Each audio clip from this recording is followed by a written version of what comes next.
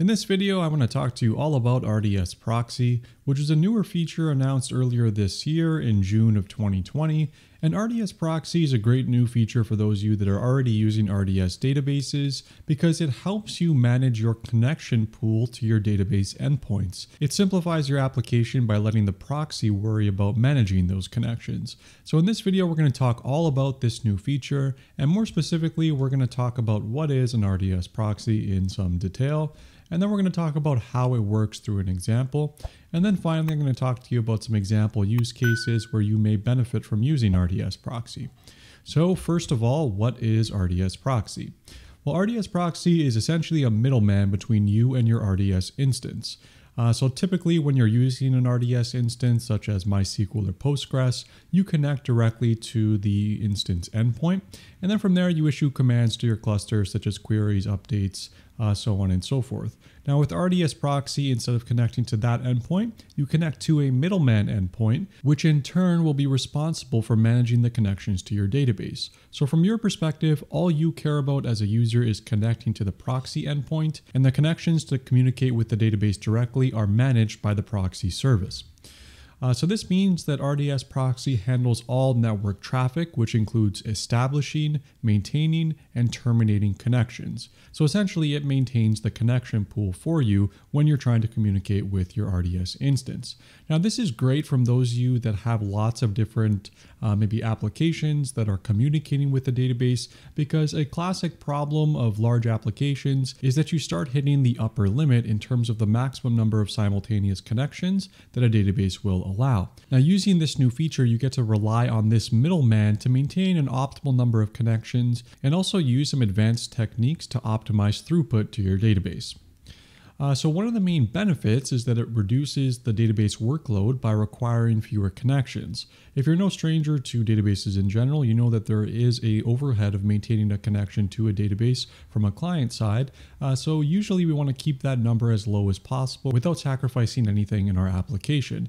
Well, with RDS Proxy, you get to maintain fewer connections because the proxy is maintaining those connections for you. So say for instance, if you have 3 application instances, they can all be connected to the proxy, and the proxy can only be maintaining one connection to your actual database and maybe just reusing that one connection for the queries from the multiple different instances. I'll run through an example where I'll make this a little bit more clear in a few moments. Now, another main benefit is that RDS Proxy simplifies application logic.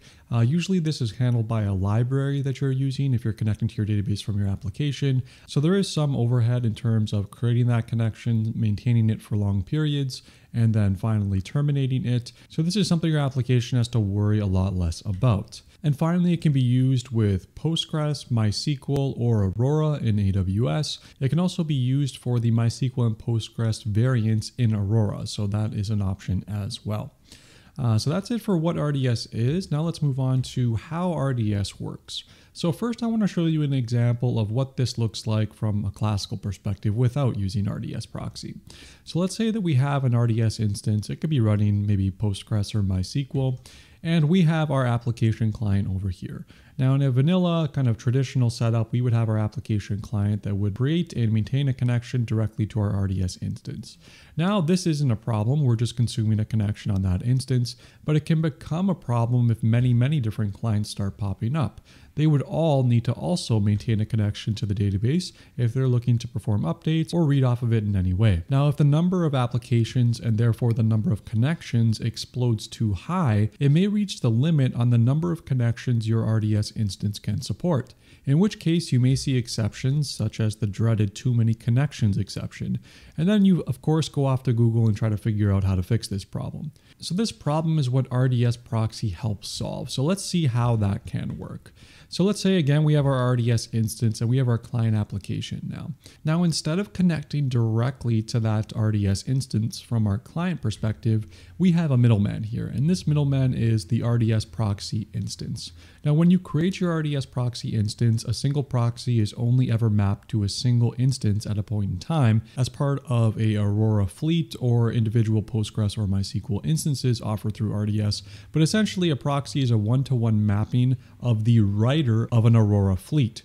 So now instead of your instance communicating directly with the database, you instead communicate with the RDS proxy, and then on your behalf, the RDS proxy will connect to that database and then satisfy any queries or updates that come through from the client into the database. Now it's important to note here that when you create your RDS proxy, you get a new database endpoint that is dedicated to the RDS proxy.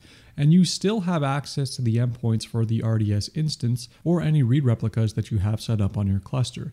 But now you just have the option to connect to your database by using the RDS proxy or by using the endpoints that correspond directly to the instances. In some cases, such as debugging, it may be useful to connect directly to the RDS instance as opposed to using the proxy itself. So now when we expand this diagram out a little bit and we add a couple more clients, we're only adding 2 more here, but you can easily see where I'm going with this. You can have many, many clients that now instead of connecting to the RDS instance, they are now connecting to the proxy. And now you're just maintaining a fewer amount of connections to your RDS instance. So for example, in this diagram, we have 3 applications that have 3 independent connections to our RDS proxy. And maybe it's enough for the RDS proxy to only maintain 1 connection to our RDS instance. This allows your RDS instance to consume fewer amounts of resources and you'll get better performance out of it in the long run. Now this works great if you have a single RDS instance, but how does it work if you have a fleet of instances? Maybe you have 1 write instance and a read replica or more than 1 read replicas. So say for instance you have that scenario. So in this example, your top instance here would be your writer, which is sometimes also called the leader. And your bottom instance here will be the reader, and which is sometimes also called the follower. And what RDS Proxy does when it registers against your database is that it creates a concept called a target group. And all instances that are available in your Aurora fleet are members of this target group. However, RDS Proxy will only ever maintain active connections to the writer instance in your target group. However, if that writer instance ever goes down for some reason, RDS Proxy can quickly detect that the writer instance went down or the leader instance went down and detect that the reader now at the bottom here got promoted to being the writer, and it can divert all connections and all requests coming to the writer that just went down, and now that gets forwarded to the reader. So as a quick example, if this instance goes down here and this instance no longer becomes the writer and this instance is the only one left, it now becomes the writer.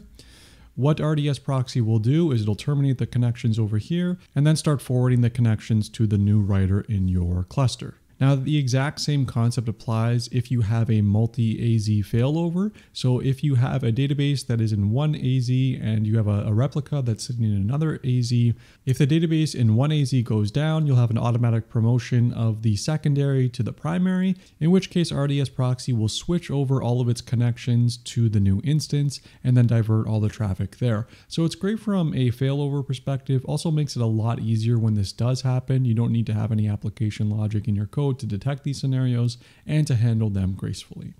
So we talked a lot about how it works, but how does it make these optimizations and why is this a good idea? Well, it uses a combination of different techniques to optimize performance to your database. And one of those techniques is called multiplexing, which is essentially session reuse for transactions. And then there's connection borrowing. And then finally, there's a concept called pinning. Now, these are more advanced topics that I'd suggest you read a little bit more about if you're curious. We're not going to go into them in this video. So that's kind of how RDS Proxy works. Now let's talk about some use cases where it may be a good idea for you to use RDS Proxy.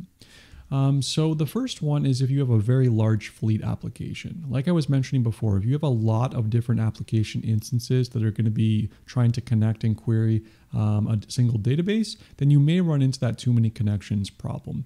So by using a RDS proxy, it essentially can act as a choke point for your traffic so that all of your traffic instead will be going to that proxy, and then the proxy itself can be responsible for maintaining the optimal number of connections to the database. So using this setup, you may have maybe 1,000 connections to your proxy, but maybe only 200 or so from your proxy to your database. And this is great from the database perspective. You have fewer connections, so fewer overhead in maintaining those connections, and therefore better performance for your database over the long run. Another very popular use case where this is a really good idea is if you're using a Lambda application. Now, the reason this is important if you're using Lambdas, and I have a whole video on what Lambdas are, by the way, if you're interested. So the reason it's important is because Lambdas are serverless, so they can come up or down at any point in time. Now, with a very high throughput Lambda application, It's very possible for Lambda to spin up many hundreds, if not thousands, of small instances to service the traffic that's coming in. Now, if within your Lambda application, you're making connections to your database instance, all of those different application instances may quickly exhaust the number of connections that your database supports, and therefore result in these Lambdas starting to throw exceptions to your callers. So if you switch over to using your RDS proxy, all of the requests will go through that proxy, and the RDS proxy is elastic. It can support many, many connections, far greater than what your vanilla database would be able to support. So in a sense, you get protected by RDS proxy in case your throughput rises to too high levels. So these are some use cases where I think you'll find some value in using RDS proxy. Thanks for watching, and if you enjoyed this video, please don't forget to like and subscribe. Thanks so much, and I'll see you next time.